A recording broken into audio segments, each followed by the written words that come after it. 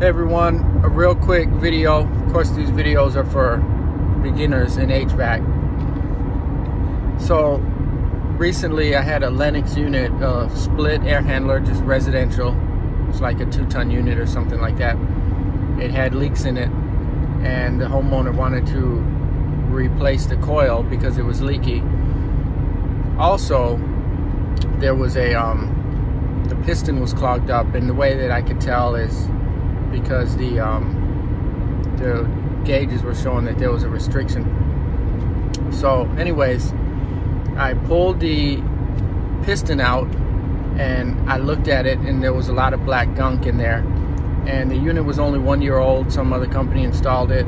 It was 1 year old, so it's pretty safe to assume that that black gunk comes from brazing without putting nitrogen in. So anyway, for those of you that want to know how to check a piston to see if it's clogged, if you're ever on a service call and you get a restriction, it looks like it's in the TXV or the metering device, I made a little video. Here it is. If you ever go to a unit and you see that there's some sort of restriction, which means that the low pressure side is really low, high side is normal, there's probably some sort of restriction in the TXV or the metering device. Quick way to check that is to find your metering device. Normally looks like this. Okay, going into the coil.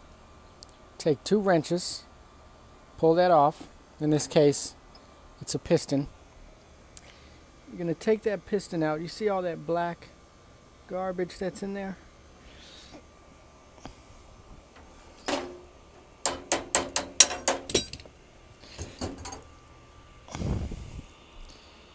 Look at that. See all that black garbage? What happens is that black stuff gets in the piston and causes a restriction.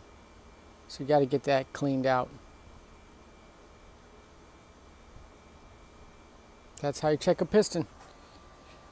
Put it back in, close it up, check your pressures,